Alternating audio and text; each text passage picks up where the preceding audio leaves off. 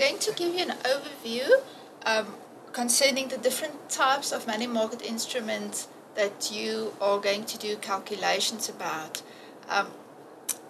The first two that we want you to be able to distinguish between are discount instruments and interest add-on instruments. Right, now as we've said, both of these are money market instruments, so they are short-term instruments. Both of them will be issued at a certain value, so there will be an issued date, and there will be a certain date at which it will mature, and we call that the maturity date. So that's going to apply to both of them.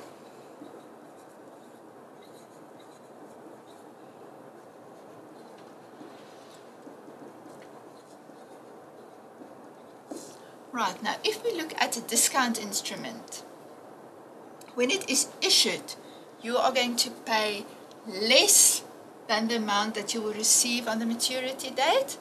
That is why it is a discount instrument. Now first we have to look at what you will get on the maturity date. Now every instrument will have a nominal value.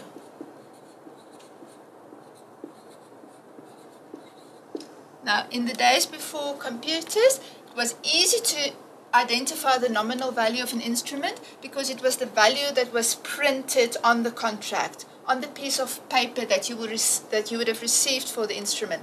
Now nowadays, all instruments are not printed any longer. You don't have a print out of your instrument. It just may belong to you because there is a contract on a computer. But still, the nominal value will be that amount that will appear on the contract. So for a discount instrument, the nominal value, it's also called the face value, will be the amount that you will receive on the maturity date. So on the maturity date for a discount instrument, you will receive the nominal value. And when you buy it, before that, when it's issued, you're going to pay the nominal value minus a discount. And that discount is going to be determined by the discount rate. Anytime when it trades before the maturity date, between the issue date and the maturity date, when it trades in the secondary market, it's going to trade also at a discount. So you will pay less than the nominal value because you want to earn a return on that, and that is going to be this discount that you receive will determine the return that you earn on this discount instrument. Now let's look at an interest add-on instrument. With an interest add-on instrument, the nominal value will be the price at which it is issued. So that will be the amount that the issuer will receive on the issue date. And then on the maturity date, the maturity value is going to be equal to the nominal value plus interest. Right, now if this instrument trades in the secondary market, it's going to trade at an amount that will be less than the maturity value. So if you calculate the price at which an interest add-on instrument trades in the secondary market, you're going to have to know the maturity value that you will receive on the maturity date if you still hold it then, and you're going to use the interest rate at which it trades in the secondary market to determine how much less you will pay for it than the maturity value. Right.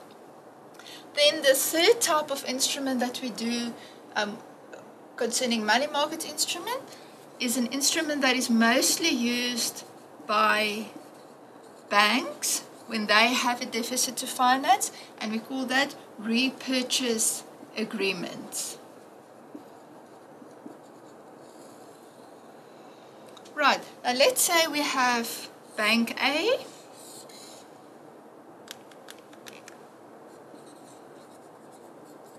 and Bank A is experiencing a deficit, and we have Bank B which has a surplus. Right, now what happens now is that Bank A sells certain assets. We call these the underlying assets. They sell these assets to Bank B and they will receive the market value of these assets from Bank B. Now this is called the first leg of the transaction. And because it's a repurchase agreement, already when this first leg takes place, there is an agreement in place that in the second leg, Bank A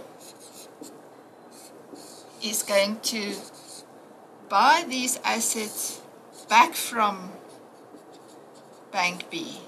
So these assets are going to flow back to Bank A, and Bank A is going to repay Bank B the market value that was paid in leg 1, which we also call N, as you will see in the formulas later on, plus interest at the repo rate or repurchase rate. Right, so in order to determine the amount that will flow in the second leg, you need to know what was paid in the first leg, and you need to know what the repurchase rate is.